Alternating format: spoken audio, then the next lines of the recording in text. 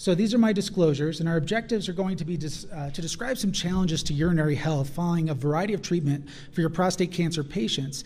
I'll propose some language when you counsel these patients in the office for how treatment might affect them, and then to encourage them on the recovery pathway, and then go over some treatment algorithms for relevant pathology. So in terms of preparing the patient, make sure to have the discussion and to document it. The way I like to explain it to patients if they're sent to me in advance, and I direct Men's Health. I don't do primary prostate cancer therapy, but I have a lot of providers in my group that do. So I explain that the prostate is a gland that's involved with both urinary and sexual health, and when you remove a lethal cancer to preserve life involving the prostate, that can pose challenges to those functions. I explain that even if the operation or the delivery of radiation is done the same way every time, patients are all unique in their ability to heal. Most people will recover urinary control, a little bit different than sexual function, but explaining that there's a comprehensive team already in place. So even if natural healing is incomplete, in addition to providing effective cancer therapy, people are there with a vested interest to restore urinary and sexual health.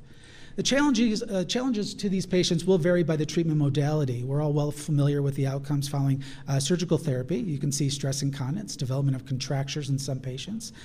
In terms of radiation, there's hemorrhagic cystitis, irritative lower urinary tract symptoms, either from urgency or reduced bladder capacity. And you can even see secondary bladder cancer, which can present with both of those things, right? Bleeding and irritative symptoms. I'll see men referred to me after salvage cryotherapy or after TURP following another primary therapy, whether it be cryo, external beam, or brachytherapy. And you could still see stress incontinence. Other things you can see can be very problematic. I don't feel that dystrophic calcifications, even though they're seen by a lot of us, get enough press in the literature on how to effectively deal with them because they're very challenging. And depending on how these patients are being managed, you can see fistulas extending anteriorly to the pubic symphysis from the prostatic urethra, sometimes presenting as chronic pain from osteomyelitis, or inferiorly from rectourethral fistula, which is why you have to be very careful in your resection techniques if you're going in there for contractures, for example, or for these calcifications, and why you should probably avoid aggressive, blind sound dilation of the urethra when these patients can't receive a catheter. So in terms of counseling patients, so again, emphasizing the positivity that most patients will recover and that recovery is an ongoing process, typically at least for the first year, encouraging them to be patient, to watch for that. And so I usually suggest that patients for the first 90 days after surgery should be put in touch with a pelvic floor physical therapist if you can find one in your area and have a more structured program rather than simply describing Kegel exercises. If significant issues persist at 6 months, we tell them we have a team member specializing in optimizing their urinary health and to facilitate and accelerate recovery. And the same is true if they have any bothersome stress incontinence at a year. So the AUA and SUFU published a joint guideline, and so I picked out the key components as I saw them. Informed consent is obvious, but they mention including climacturia. I'll be honest, I don't have that discussion with most patients. I find that a lot of what they deem to be climacturia might just be motion-related stress incontinence during sexual activity, but it is a real complaint for some people. Pelvic floor exercises are described both before and after surgery, so that's something interesting in that guideline. They do recommend cystoscopy before you operate for stress incontinence, whether it be for slings or sphincters. Urodynamics aren't mandatory, but they can be ordered at physician discretion. When placing an artificial sphincter, the single perineal cuff is preferred as opposed to the penoscrotal approach or using tandem cuffs. PROACT is an option. It looks to be gaining popularity in select centers. AUS is still the gold standard, however, for radiated patients. Slings are not quite as successful in that group. Bulking agents are unlikely to help. I know that some people still use these and feel like they want to kind of bridge the gap for a little bit until they decide to do something more, but patients should be informed. And the rest of this guideline is pretty much common sense if you take the time to look it over. In terms of management surgically for male stress incontinence, we still talk about slings and sphincters most commonly. Sling candidates tend to have more milder to moderate incontinence compared to your AUS candidates. And then you want to see if they can still voluntarily coap their sphincter to some degree on a preoperative clinic cysto, and you want to be able to get past the bladder neck. Same is true for artificial urinary sphincter candidates. But in addition, you want to make sure that they have the cognition and the dexterity to use the device adequately. In counseling patients sent to me for bladder neck contractions, most of the time when they come to me, it's because they've had refractory situations. But I explain to the patient that the area where the prostate's been removed and your urinary tract restored is scarred down. It's narrowed the passage for urine. And urinary control seems to be getting better but it's better for the wrong reason, or what I call pathologic continence, okay? And so that could risk retention. So you have to kind of explain it before you intervene, especially when they have to be prepared that their stress incontinence may get worse.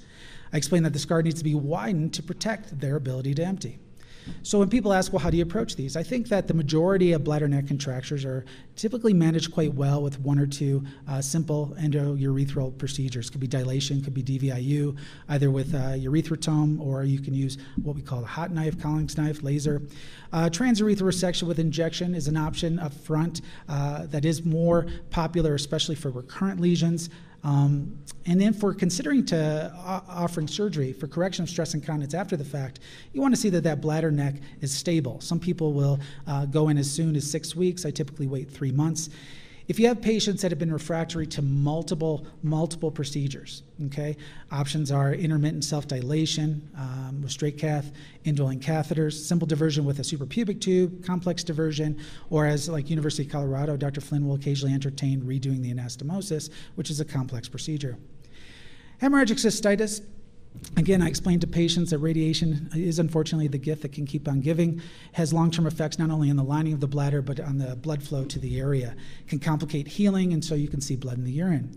Recent data suggests the incidence is about 11% after radiation therapy, and for patients that are affected, the rate of transfusion is quite high.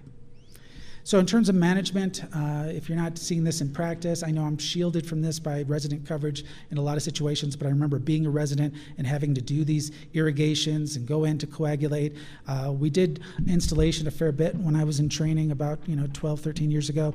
Alum, Amicar, some of these other ones have been evidenced and are used at select centers. Hyperbaric oxygen is not something everyone has access to, but if you do, we have new randomized data showing that this is an effective therapy, both subjectively and objectively, and the sooner you treat these patients, the better. It's typically about a 40 treatment regimen, and each treatment's 90 minutes, so it's not a short-term commitment, okay? And there are toxicities that are possible, but it can also be beneficial for radiation proctitis, and the cost is not really cheap. There are rare reports describing success with embolization for hemorrhagic cystitis, but again, I would not say that that has a strong amount of evidence behind it. Some people will try to divert with just nephrostomy tubes, but occasionally these patients will need formal diversion. There are a variety of other oral and IV agents that have been described and are listed there. In terms of their irritative symptoms, okay, patients are well familiar with OAB just from the commercials for pharmaceuticals, okay? And you kind of explain that they're similar symptoms here, and they can be due to their radiation damage. So you can have less bladder capacity, you can have higher urgency, and you might even have chronic discomfort. And the treatment's very much the same, right, in terms of what we offer medically.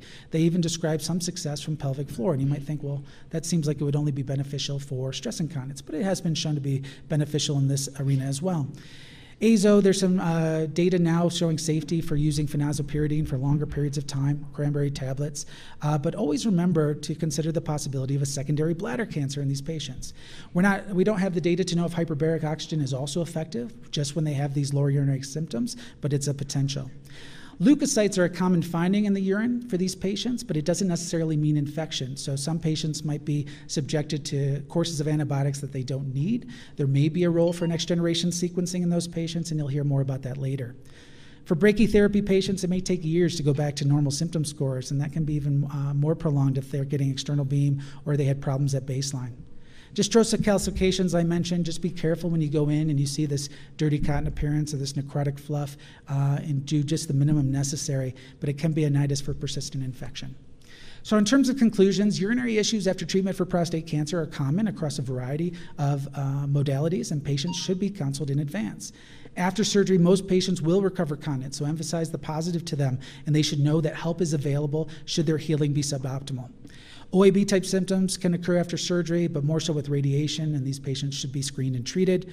Fortunately, hemorrhagic cystitis is rare, but unfortunately, when it occurs, it can be severe, and a provider should be informed and have access to available treatment options. Thank you.